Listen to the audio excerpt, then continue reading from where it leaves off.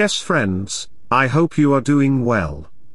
A new chess engine named Stockholm has arrived with over 3,800 ELO ratings, especially known for its high accuracy, depth, and statistics. Today, I have an intriguing and intense chess game with it, where I sacrificed my pieces wonderfully to expose its kingside. Let's get started without wasting any time. I started the game with e4, and black responded with d6, but at this point, you might consider playing e6, which is known as the French defense and is a good choice. Black could respond like this, leading to the Paulson variation. Another possibility is that black can play with e5, then after the knight moves out, you can take the pawn and play knight to f6, which is the Petrov defense. The game could also unfold in this manner. However, in the actual game, black decided to go with d6, which is known as the pirate defense. You know, black's main idea is to plant their bishop in this fianzato line and develop it, because this bishop cannot move ahead on this diagonal due to being completely blocked. Therefore, you should aim to dominate your center by playing either e5 or c5. And then continue with knight to c6 or develop your queen side with the bishop fianzato diagonal, which is a good strategy. However, after a couple of moves later when I played knight to c3, black decided to play e5. Some of you may consider capturing the e-pawn, but doing so would open up the file. Others may think of exchanging queens, leading to an immediate endgame.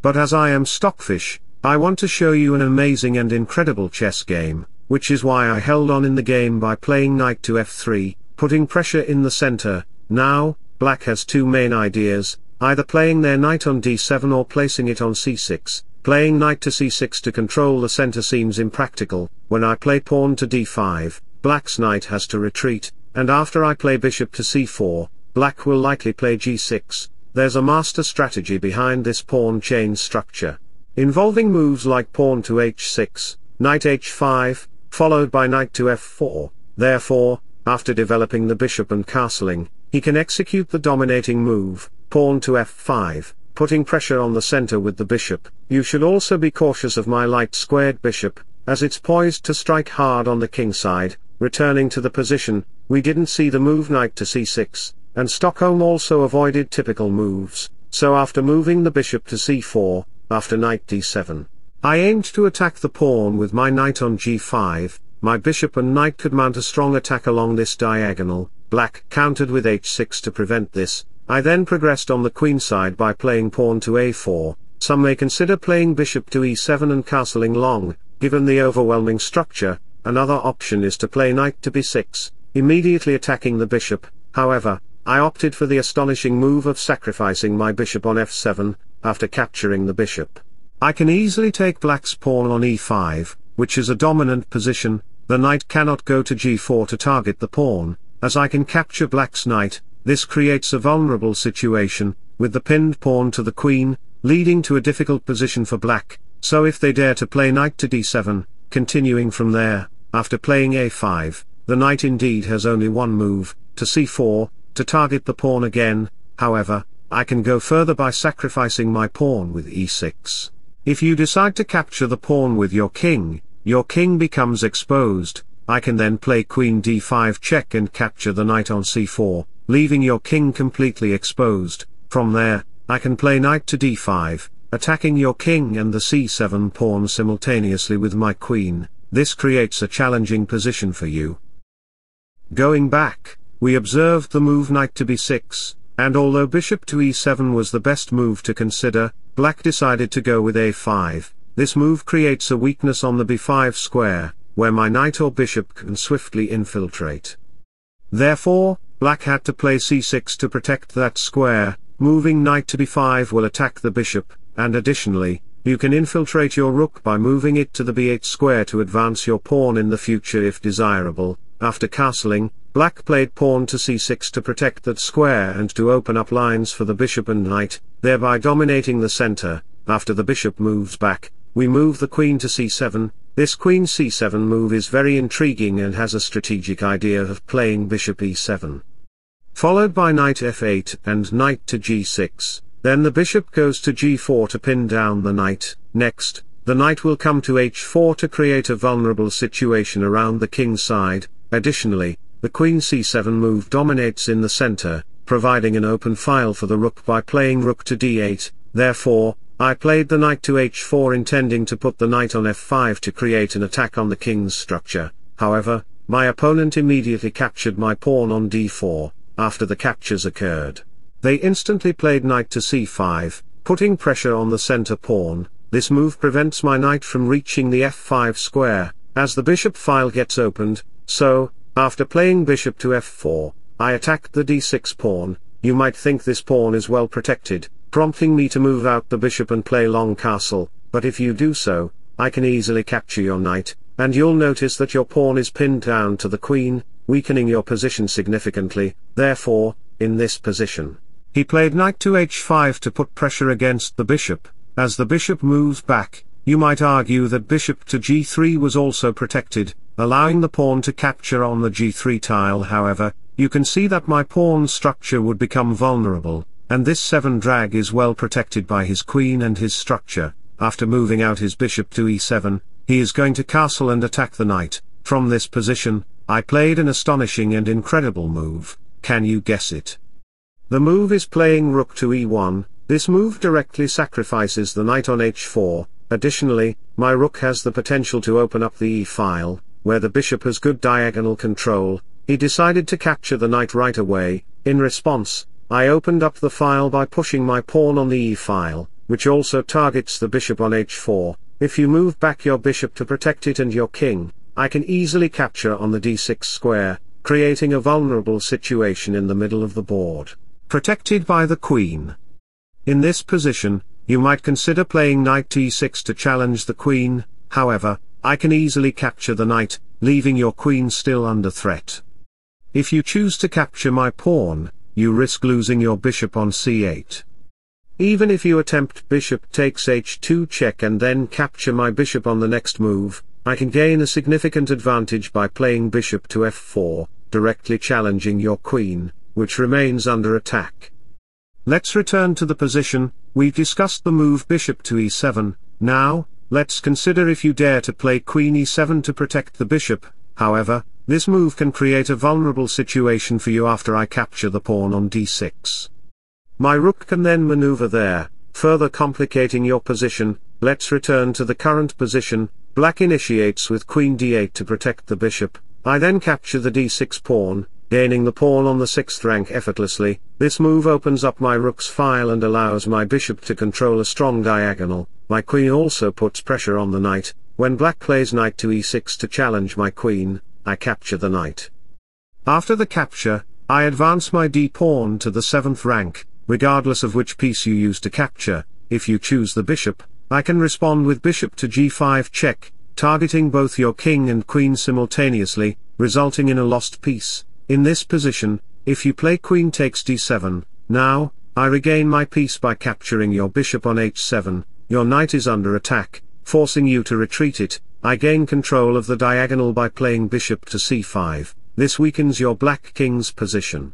As I have an open rook file, and my other rook can soon join the attack, returning to the key position, black's best move is king to f8, which was actually played in the game. Let's analyze my position here. I have the 7th rank pawn, which is influential and creates a superior position for me. It all started when I played rook e1 several moves ago, sacrificing my knight right away. After a couple of moves later, we arrived at this position where I could gain a passed pawn by sacrificing my knight. So, here I decided to play queen c5 check, and after the bishop moved, I captured his knight on h5. You can see that my knight can maneuver to e2 and then f4 to attack the bishop in conjunction with the rook and knight. His king's structure is completely vulnerable, where my bishop can potentially come to d4 and create a much weaker situation on g7. Now you have to deal with this d7 pawn, and if you dare to capture it with your bishop, I can easily move my rook forward to d1 to activate this file.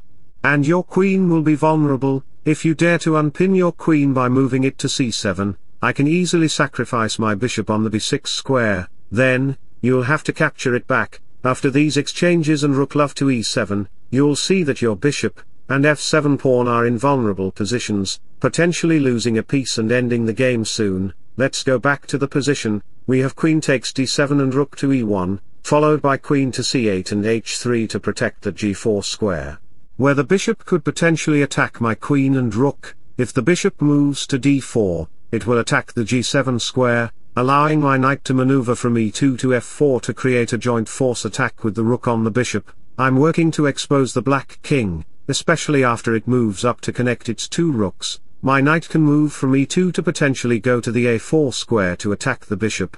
The bishop responds by moving to b4 to target the rook first, then I play c3.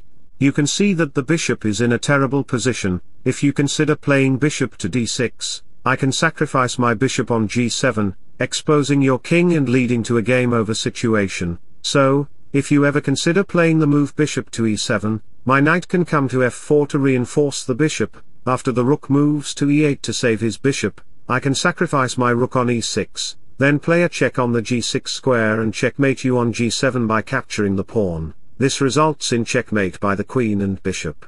If you play rook to g8 to protect the checkmating square, I can sacrifice my rook again on e6, leading to a check with queen g6, the king moves back, and queen takes h6, resulting in another checkmate. This position shows that your king is in a terrible condition due to the bishop, rook, knight, and queen.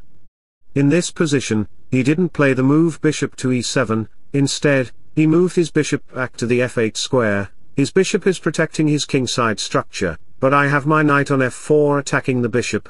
As the bishop moves back, I move my rook up to d2. You can see that most of your pieces are in passive positions, while my bishop and knight are causing trouble in your kingside. My rook controls the open file, and my queen is active. All my pieces are working together, creating a vulnerable situation for your position. After bishop d6 to target the knight, I played a decisive move, bishop takes g7, sacrificing the bishop, because your bishop was also hanging. Your opponent decided to capture the knight first, then I moved my rook to d4 to attack the bishop. If you try to save your bishop by playing bishop to g5 and protect that square, because if you move your in any other square, I can capture the pawn on h6, leading to a checkmate position. In this position, after you play bishop to g5, I'll show you what happens after I capture your rook on h8. King takes the bishop will create a positional weakness for your kingside. After you capture with the queen, I can push my pawn to h4, forcing the bishop to move back. Then, with a queen check and rook joining on f4, my queen and rook join forces to attack along this file. You might find joy in the fact that this pawn is snugly guarded by the bishop, but should you muster the courage to retreat your bishop to fortify your position, you'll notice that your queen on a8 remains trapped, dwelling in the most stagnant square, rendering it utterly passive. Meanwhile, I could unleash c4 to tighten the grip on your territory and launch an assault on your king. This sets the stage for a highly precarious scenario for the black king. So going back, we saw the move behind bishop g5, so in the game, we had king takes g7, rook takes f4, unleashing an attack with the two rooks and the queen, forcing the move queen e5 check. Even the rook is coming via rook e3 to the g3 square, so the bishop goes out to e6 and the queen to e5 for a check, forcing the king to move. If you dare to move back your queen to g8, I can easily develop my rook to e3 then g3 to unleash an attack. After the king moves, I played my rook to launch an attack on the h6 square with my queen in the next move. So after the queen moves, queen to f4 happens, and the king goes to g7, then I sacrifice my rook on e6 square. That's the most aggressive rook sacrifice because after you capture the rook, it exposes the king completely, creating a procrastination scenario. After I capture the pawn on e6, you'll see that queen e5 check is coming, and regardless of your move choice, your game is essentially over. If you opt for a normal move like rook to a6, I can initiate queen to e5 check first, forcing the king to move. After the king goes to g8, I can play rook g6 check, followed by a series of checks, ultimately leading to a deadlock situation for you due to the checkmate threat on the e7 square. Going back to the position, there are no normal moves available since queen e5 is looming. When you offered me an exchange with queen to g5, I declined it with queen check, queen d4 check, and after the king moves, I played f4 to reposition the queen. Regardless of where the queen moves, it leads to a deadlock situation for you. For instance, If you play queen to d8, I can respond with queen e4 to threaten queen g6, if you try to protect that square by moving your rook to g8. It creates a vulnerable situation because your rook on g8 loses control over the h7 square. Consequently, after a check, king moves, rook g6 check occurs, followed by king moving back, rook takes h6 king g7 and rook h7, resulting in a checkmate. Going back to the position, since the queen has no square to run, he decided to play rook d8, exchanging the queens forcefully and after a series of exchanges. You can observe that I have 2 pawns in the king side and it is completely winning for me because after I move my rook to attack on the pawn, you have no way to protect it, and I picked up that pawn. I have 2 connected passed pawns in the king side, it is completely unstoppable for him, and after a series of moves later, we have rook a3 rook check. I am pushing my g and h pawns for the quick victory. He has only 1 rook and a pawn, which is just a nut, and after a couple of moves later becomes a checkmate. So, what I gain? I hope you really liked my presentation. Is it so? Then don't forget to like and subscribe to my channel. Wish you all the best. Bye bye, see ya.